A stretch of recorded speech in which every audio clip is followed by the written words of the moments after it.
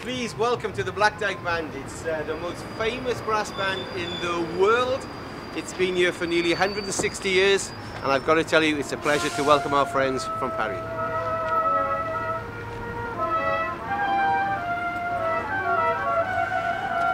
This is the office of the conductor, c'est moi, and of course our musician in the association, Professor Philip Wilby. It has lots of special memories for me. This particular jug is from 1882. It gives all the prize money that they would have won individually, and then on the very front gives the prize money of £2,011.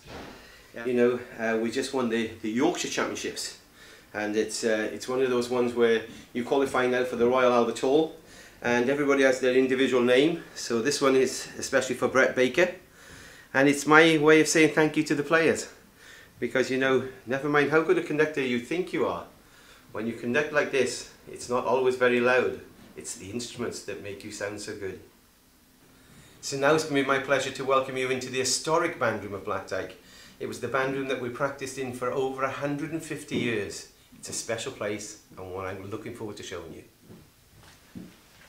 So, as we come up from these historical pictures where we're going to the band room that has won more competitions than any other band in the world. This is the band room that has had so many contest wins. All the certificates are all over the band room. This particular wall is a very important one.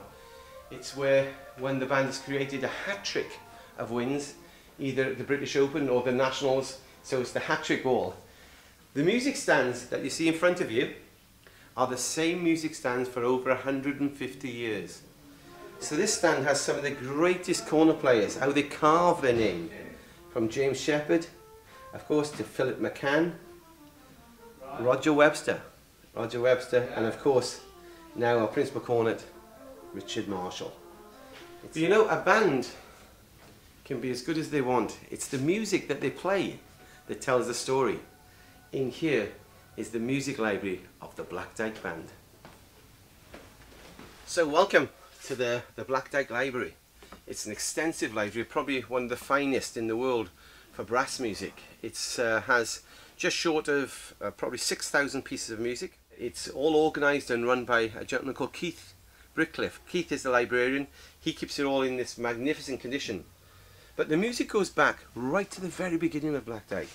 So I can look over to here and I can see transcriptions, and this particular one is La Prophet by Mayrath, and it's handwritten music. I mean, music that is priceless.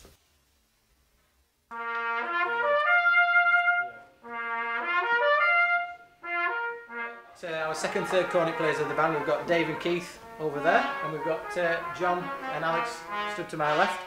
We're going to road test all these beautiful prestige cornets now.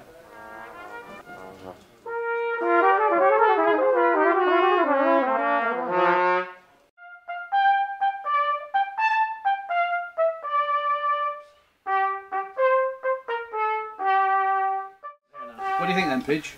I really like them. I really like them, Keith. I think they're very free blowing, especially in the lower register, which is excellent for us. And the tuning's good, I thought. Yeah. You can push a lot of air through it, and you can control it quite well. So yeah, the low notes were really good. And it's a nice light cornet, isn't it? Yeah. I think feels very well built. Feels very solid though. Yeah, Very well they made. do. So triggers work well.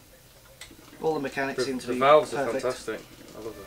But they come straight out of the box and work straight away. Just what you want on it. So yeah, good valve action. Very good valve action. I'm happy with mine. Certainly am with mine. I like the sound of mine. We've been testing the instruments out now for a good 2.5 hours here at the band room in Queensbury. They've each chosen an instrument that they really like, and now we're going to road test it by playing a little cornet ensemble piece by Toby Buck called a Spanier Cornetta.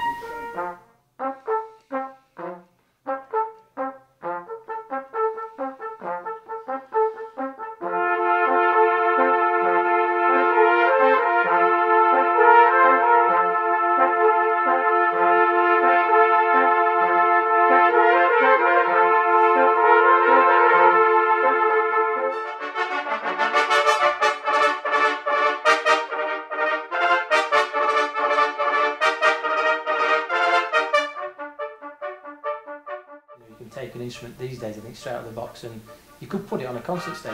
Yeah. And I think obviously that's what we're going to do. 20, 30 years ago, instruments then, you couldn't really do that. You know, there was always like a bedding in period, wasn't there, to any instrument. You know, I just think, you know, especially these prestiges, you know, they're so easy to do that. So out the case.